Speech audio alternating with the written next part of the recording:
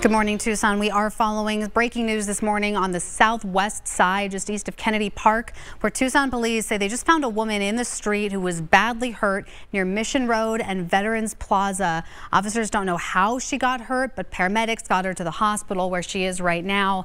The area is also closed off to traffic for the time being while police investigate. So if you normally go through that area, please find another route. If you have any information that could help police figure out what happened, you should call 88 Crime right away.